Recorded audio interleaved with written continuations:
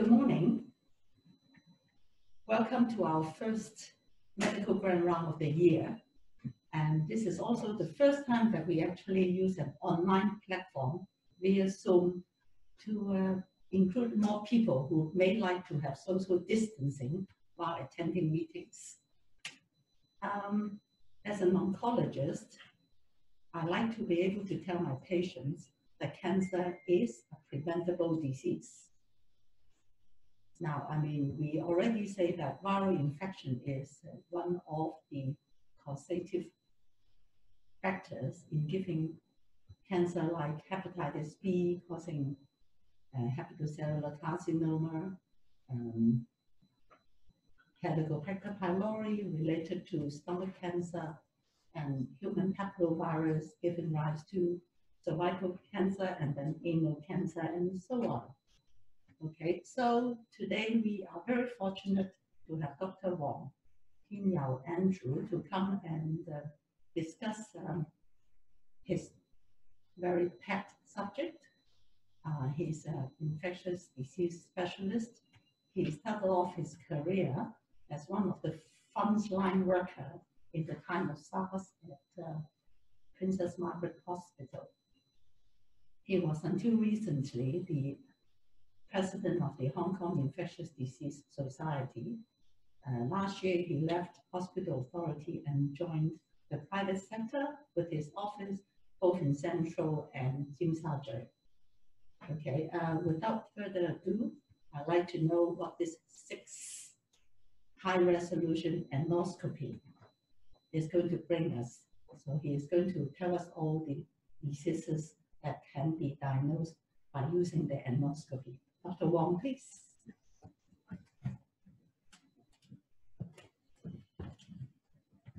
Thank you very much, Dr. Siu, for your introduction, and a very good morning to all our audience on site and also on Zoom. And my talk is about high-resolution anoscopy. Okay. Maybe the first quick questions that you might ask me why I choose this topic.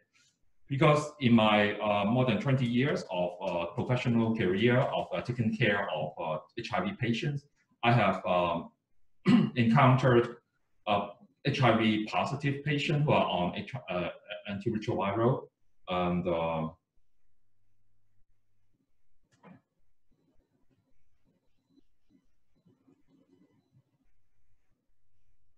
who comes down with anal cancer. And a few years ago, in one of the conference in the United States called ID Week, which is the largest one for ID community, they talk about high-resolution anoscopy, and they talk about it being the most common procedure among the ID physicians in the US nowadays. And then I was fascinated, and then I pursued this HRA over the last few years in the UK, where there is a referral center in London.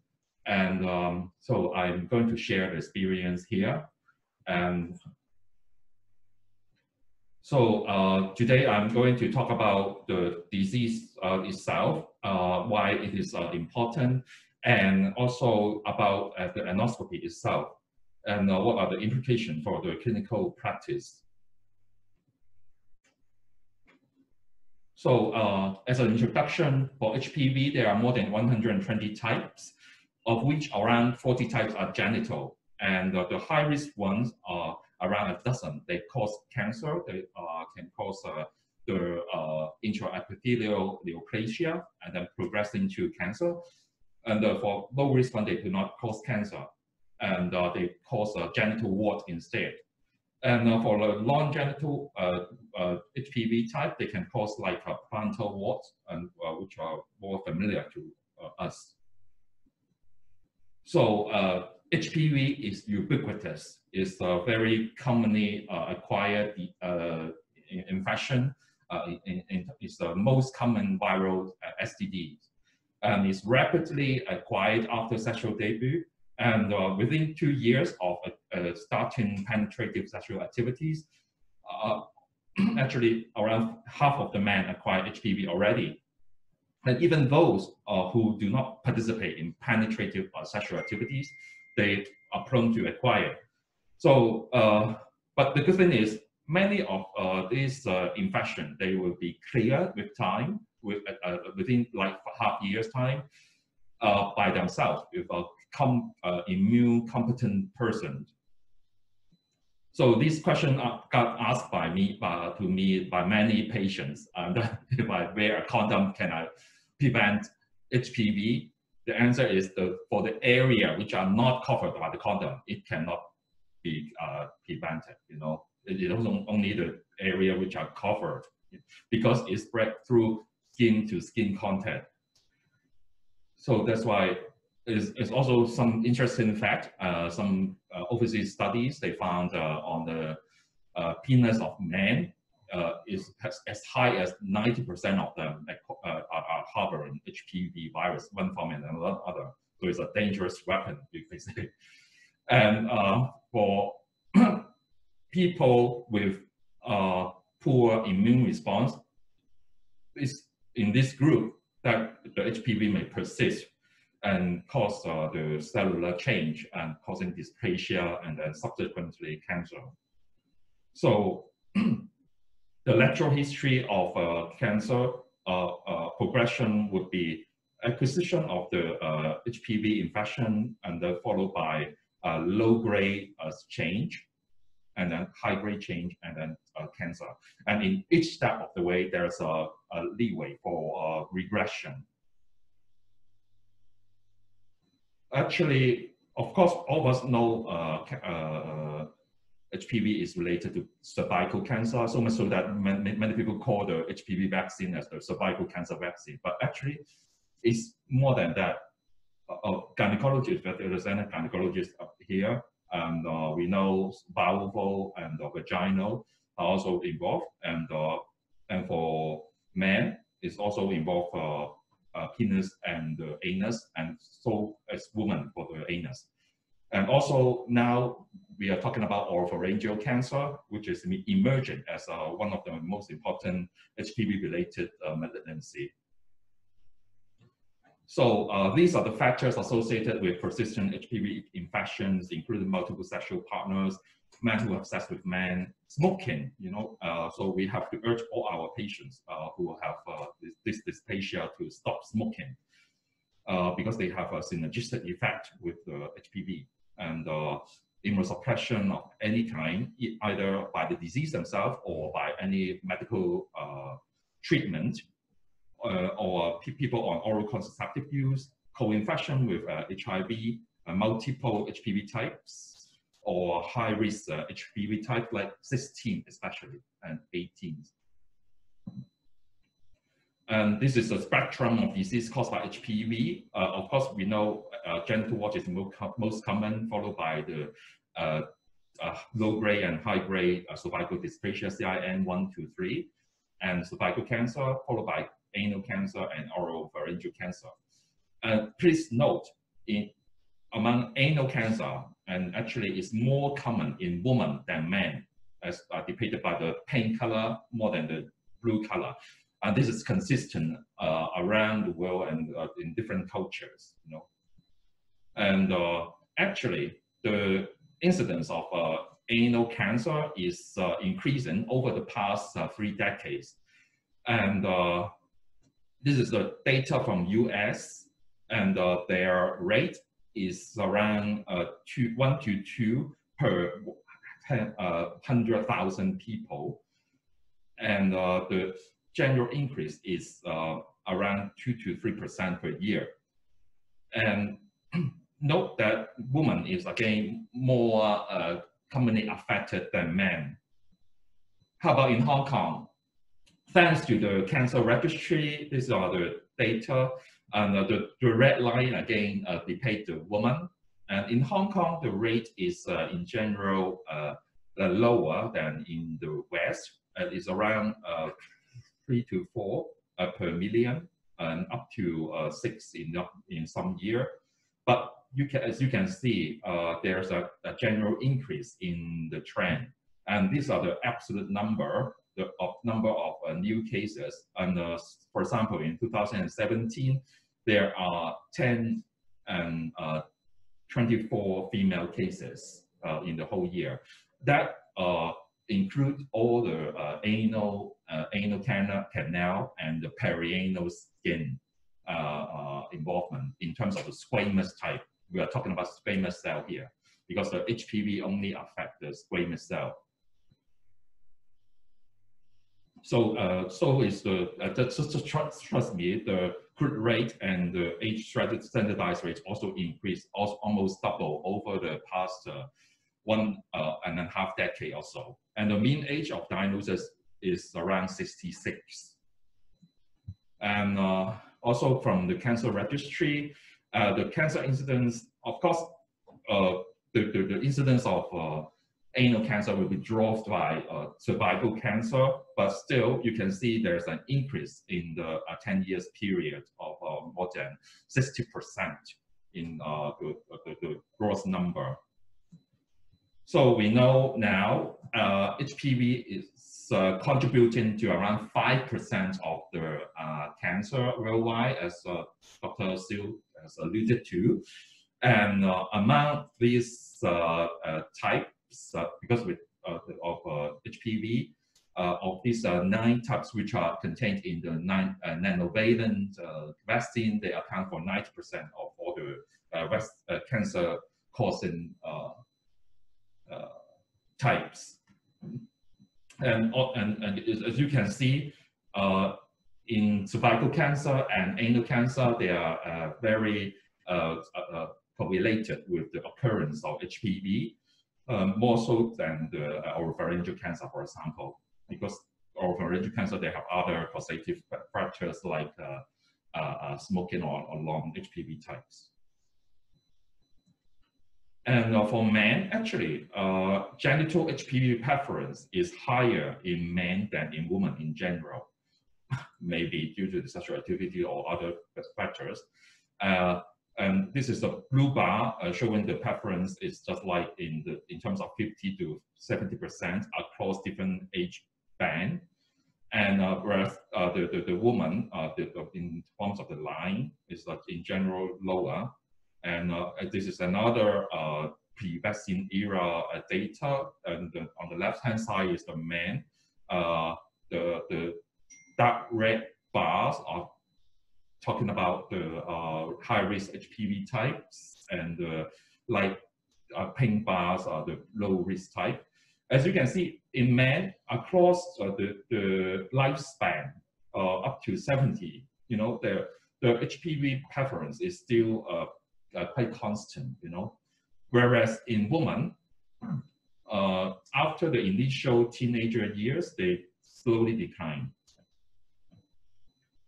And also it's found that even for men who have sex with women, there can be, you know, anal HPV infection in around 10 to 14% of them across the lifespan. It doesn't have to be due to anal intercourse, as many people may have this misconception. And in terms of the types which cause the cancer, so for cervical cancer, of course, because we know the major killers are the 16 and the 18, which account for over 70% of the cervical cancer causations. How about for anal cancer? And this sample actually contains both men and women. And again, 16 is the most important one, followed by other types like 52 and 34 and others. And actually, HPV DNA was detected in over 96% of these cases. And this is another study about different HPV types in people with anal cancer. Again, number 16 is most important ones, okay, followed by 58, 18, and 51, etc. So in terms of anal cancer risk groups, for example, we take the general female population as the comparison group, and the woman with cervical, vaginal, or vulval IN3, will be at higher risk already. It will be at 13 times, okay? And for women with HIV, they are higher risk, and transplant patients, and HIV negative men who have sex with men, HIV positive men who have sex with men are at the highest and highest group. So that's why in many overseas centers, this is this group that they start the screening first. Okay, for example, in the UK center where I work, the majority of the patients are belong to this group. But of course, they are doing other groups, as I'll tell you later on. And for women, and actually the fact that they have CIN3, not cancer, okay, will more prone them to anal cancer. In 5 to 9 years time, they have a 1.6 times risk, and over 10 years, they have 5 times risk compared to people who have not CIN3. And this risk also increase with age. As you can see here, people over 70, they are at higher risk, with time. And also for not only cervical cancer or dysplasia, but also vulvovaginal. Actually, they are prone the woman to more risk. Maybe it's due to the external location of the HPV viral infection that the spread will be easier from the front to the back. And the risk of a secondary HPV cancer after cervical cancer, actually anal cancer ranks as one of the cancers. Actually, for people who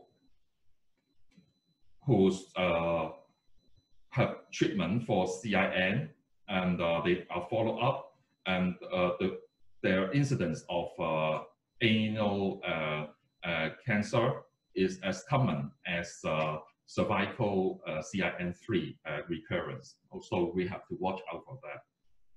So how about for immunocompetent women? Actually, of course, we expect HIV positive women will have more HPV infection and also more dysplasia due to the HPV.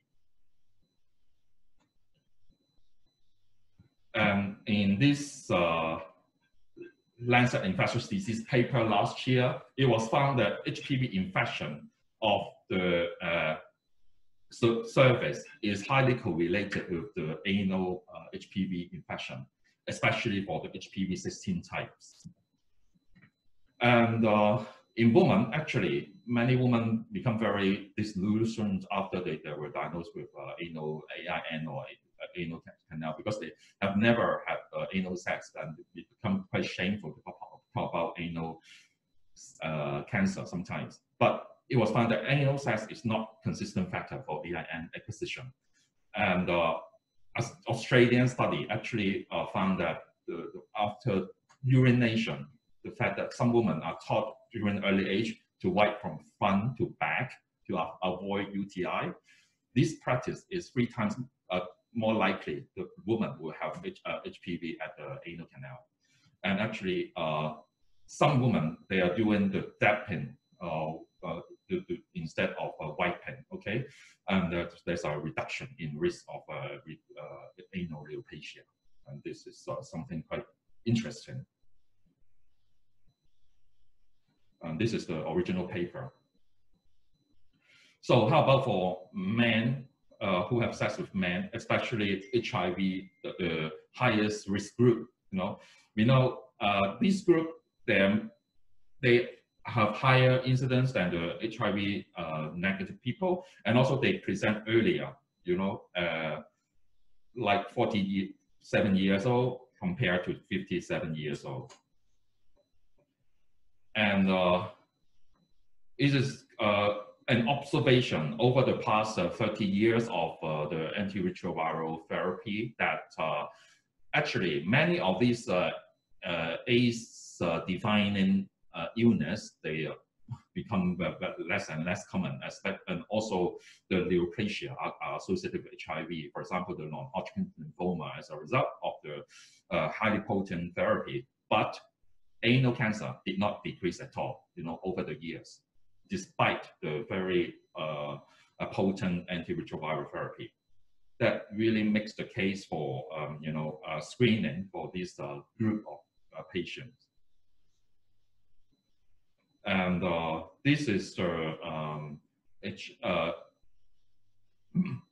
incidence of the HPV infections among HIV negative and HIV positive women and men. The highest risk is still the HIV positive men, and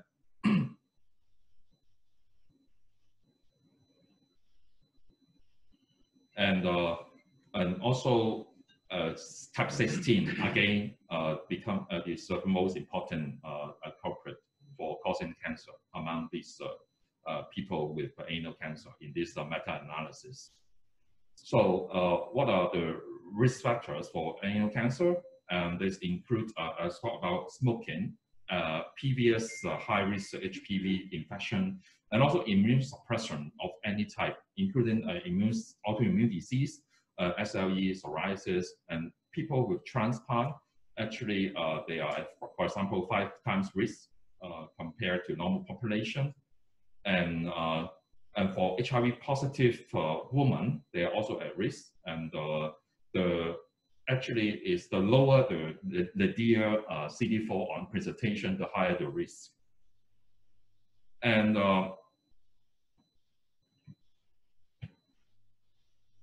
it's not only it also related to the kind of treatment that a person is on for all these disease which require immunosuppressant. For example, inflammatory bowel, autoimmune disease, and which require long-term steroid use, or azathioprine actually is quite an immunosuppressant drugs. And I've seen in the UK many people with RA who came down with these anal AIN. And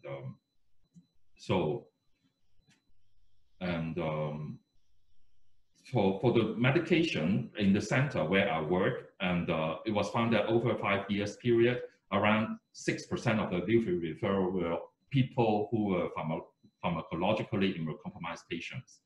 And actually, the majority of them were women, and it's quite common to have the high-grade lesions there. In 70% of the patients who have high-grade lesions during the follow-up studies. And actually, 5 patients had perianal squamous cell carcinoma. And to summarize, these are the factors which are associated with anal cancer, which include smoking, anal sex, and men who have sex with men, elderly, and actually it's more common in men, female and men, and also women with previous cervical, vaginal, or vulval dysplasia or cancers, or people with all kind of immunosuppression. So we know, just very briefly, primary prevention would be by HPV vaccination, and we know oropharyngeal cancer has suppressed in the United States already more than cervical cancers, and in terms of the number, maybe it's due to the good cervical cancer screening program there. And so much so that last month, actually, the FDA has approved the Gardasil 9. One of the indications is the prevention of oropharyngeal cancer in both men and women through the age of 45. Just a little digression, but just want to convince you that the vaccines is really effective in terms of prevention of cervical cancers and also dysplasia. And in all the follow-up studies, but I won't go into the details. It's a very safe and so it's a very recommended vaccine, especially before people have sexual activities. And so much so, in some countries like Australia, they also given it as a gender-neutral strategy. Both boys and girls are given. So the focus today is for secondary prevention because we are facing this existing population who have not been immunized. You know, the people in the 20, 30s or even up to 50s, 60s. You know, this group, most of them will have not been immunized and have been exposed to HPV. And if they come down with any sort of immunosuppressant condition or have history of genital cancer or precancer for women, so they are at high risk. So what can we do to lower their risk? One of the things is to people talk about screening, you know, and so what is a high resolution anoscopy? So when we look at the human anus, actually I got this little model here, and actually the human anal canal is very short. It's up to like 4 to 5 cm for men, and in women is even more shallow. You know? And we can draw an analogy to the surface beyond in the embryonic development. And this is the zone of the rectum is the columnar epithelium, and for the anal canal is the squamous epithelium. It is at the junction of this so-called squamo-columnar junction, in which most of these changes occurs. So we focus on this for detection of our intra-anal canal pathology. Of course, perianally is also it can also occur because the skin is also squamous, and these are the equipments which are used. This is from the UK center where I work for the past few years, and this is a colposcope. Actually, we are utilizing the magnifying power of the colposcope, and then use a colposcope to go inside the anal canal and then to have a look. And this we will stain up the area with acetic acid and also glucose iodide for better visualization. So apart from the acetyl white, as in cervical pathology, we also look for abnormal vascular patterns, you know, because the magnifying power of the colposcope will enable us to look at the vasculature of the mucosa. So, of course, I talk about the perianal. Before we go inside with the colposcope, we will also inspect the perianal area after we have put the acid around the area to stain up the abnormal areas. And usually the perianal will be defined as 5 cm around the anus. And this is a picture of one of our patients. And this is the view after putting the colposcope. And we have to look for the whole SCJ, you know. But trust me, it is not something that is easy as in surface. In surface, you put in a speculum and the whole surface is in front of you. But for anus, there are different folds, you know, obscuring the view. You have to maneuver yourself, and it's really the learning curve is really steep for this procedure. And we have to look for the whole SCJ, and this is the line demarcating the this on the right hand side. The more red area will be the columnar epithelium, and the whitish one, which is stained by the acetic acid, with the squamous epithelium, and this line is the SCJ. Okay, I just highlight some of the area, and we look hard for any abnormal vasculature. For example, on the right hand side, this is the punctation, which we can see at the lower end of the anal canal. And a biopsy of this area showed a high-grade lesion, okay? And the lower picture is the perianal skin, and you can see there's some whitish area with some staining up with abnormal vascular pattern. And again, these are the high-grade lesions on a biopsy. And it's also important to look for multizonal disease. For example, for this lady who has a vulval high-grade disease, she also has a perianal high-grade disease.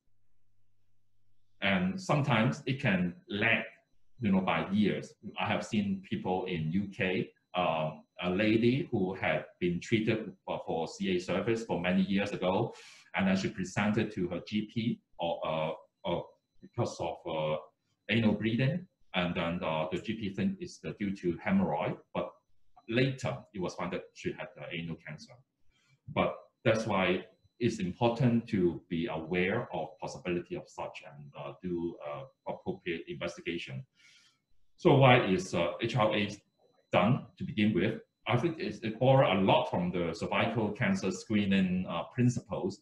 Actually, like 50 years ago, when people start anal cancer screening, like Pap smear and the colposcope, there's no randomized control trial at that time. It was only after many years that they have done that they found it is a very efficient and cost-effective way to screen for CA service.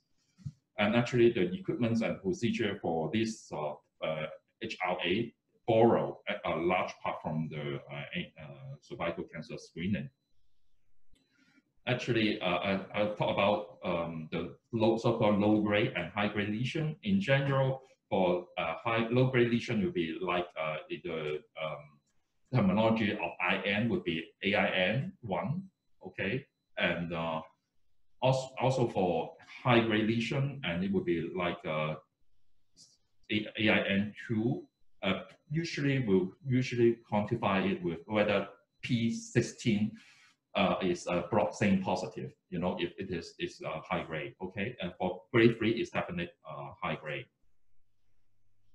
And people can use cytology to begin with, before they do the colposcope to screen for the abnormal cells. But it was found that the cytology actually is at most like 70% sensitive. So usually, whenever there's any abnormality, people will go for HRA for direct visualization, because HRA will allow you to look at the mucosa directly. And how about the risk of progression from high-grade lesion to cancer?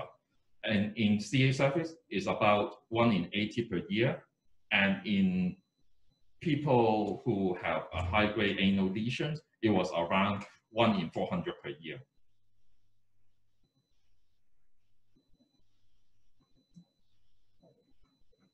So I've talked about this. Even in women, is the sensitivity for cytology is around 70%. And how about in men who have sex with men and who are HIV positive? Actually, this study talk about they are usually the cancer developed from pre-existing high-grade lesions, most of them. And so if we believe in the host cascade, and then we target at this high-grade lesion, I'll talk about the treatment. The objective is not to abort CANS altogether, but to detect them early so that we can try to reduce the progression. So these are the cases in which over 1 year, they can progress from high-grade lesion, this is under the HRA, to squamous cell carcinoma of the anus. This is by biopsy. So these are the lesions. For example, the high-grade lesions, which shows a punctation and a monovascular pattern, and progressed in terms of around 2 years to invasive squamous cell cancer. So who is the target group for HRA? In UK and US and Europe, the centers which perform this, they usually is for people who have a high risk of developing anal cancer, including both men and women who are immunosuppressed. This would be due to HIV infection or organ transplant, or people on long-term steroid or other medicine which suppress their immune functions. And also women who have history of cervical and vulval or vaginal dysplasia. And how is this done? And this is actually an office-based procedure. And I talk about the colposcope that is used. And usually I would do the cytology first before I examine the patient, and then followed by the digital and the rectal examination, which is equally important actually to fulfill mass. Actually, I would recommend all our physicians taking care of immunosuppressant patients to do at least, this their so-called digital and rectal exam. Although they are not so sensitive, by the time you find a mass, it's quite late, but it's still better than nothing. And then followed by the high resolution anoscopy. And if there's any abnormal area being visualized, I will do the biopsy under local. Okay. So how about the position of the chairs? It's something quite interesting. In the UK, they use the lithotomy position. In Netherlands, they use a high lithotomy position. And in US, where Dr. Stephen Goldstone, who is one of the most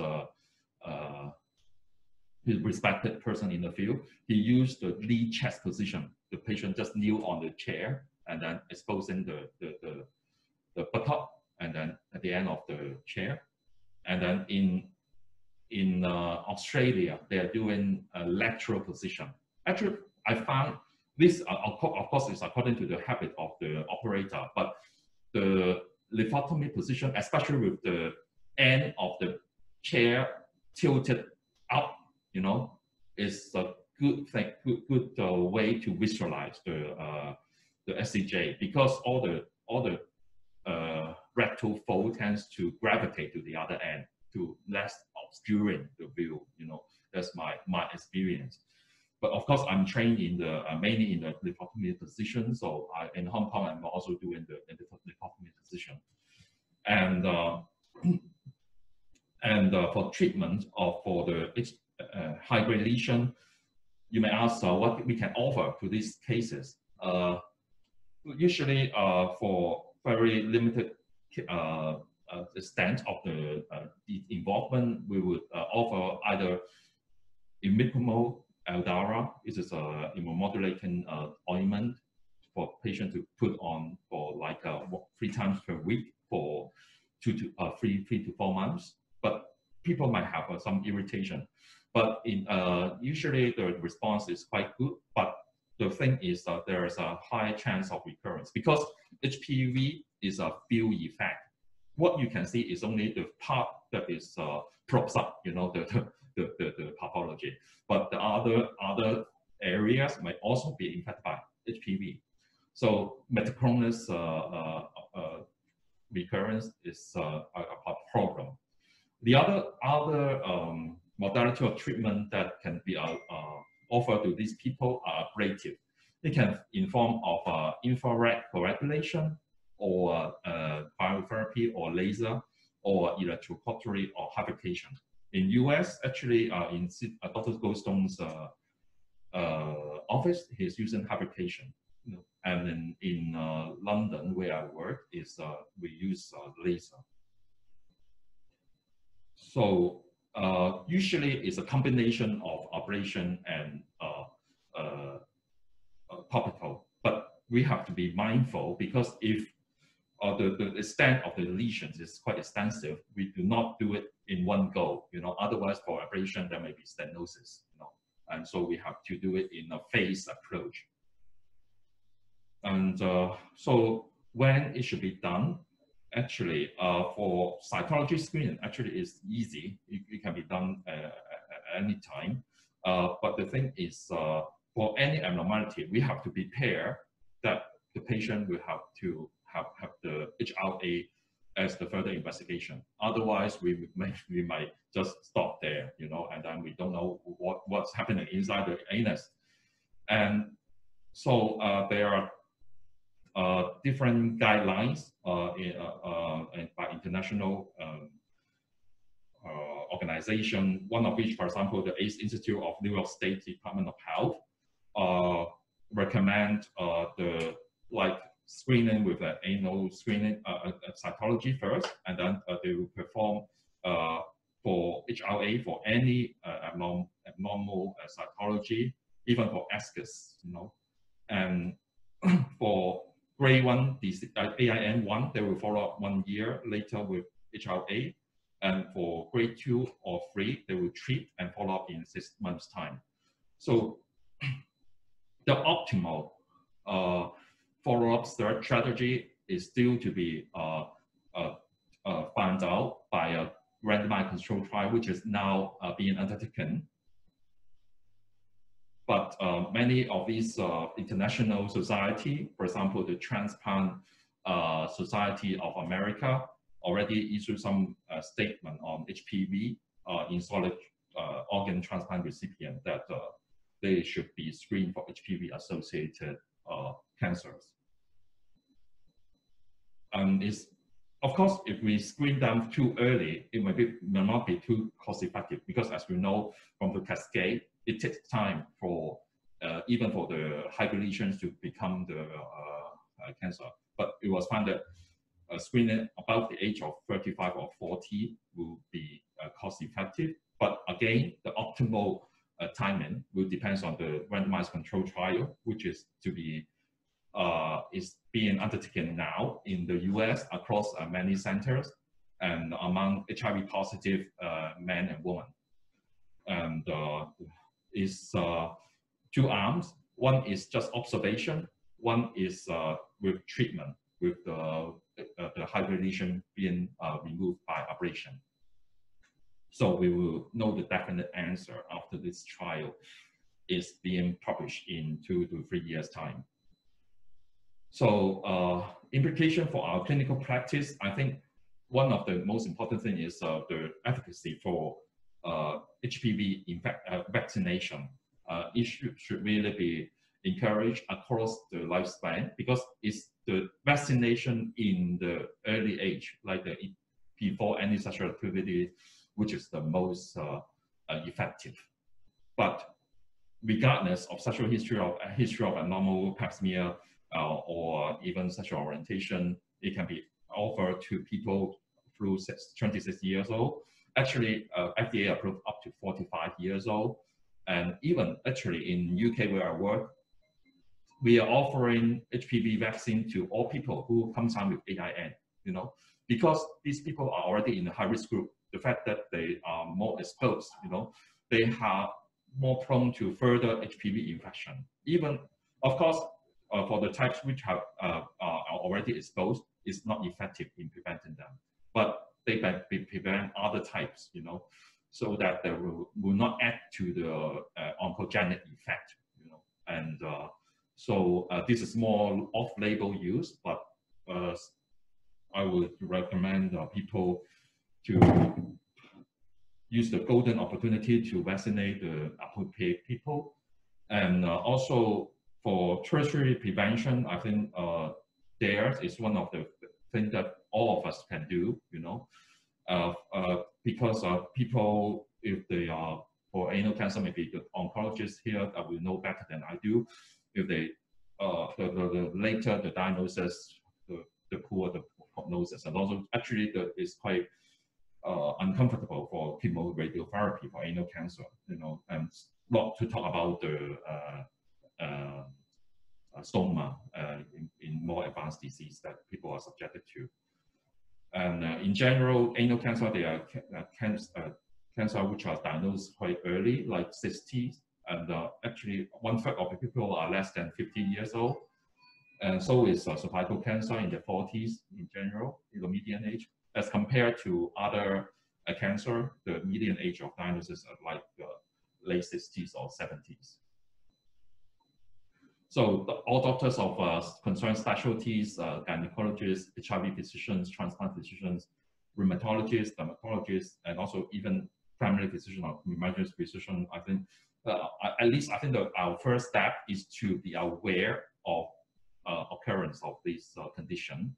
And so don't just disregard it as something trivial, because that might mean missing something major.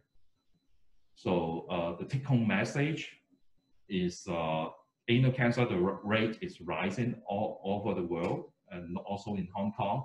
It's also more common in women and men. Immunosuppression of any types is a major risk factor, especially in HIV positive people. And people who have been treated with cervical cancer are also at risk, even after successful treatment of the cervix cancer. And in highest of high risk group would be the HIV positive MSM, especially who have the high risk type virus. So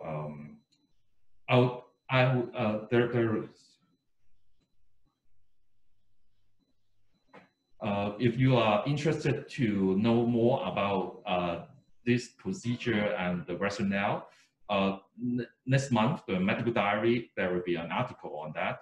You are welcome to have a look.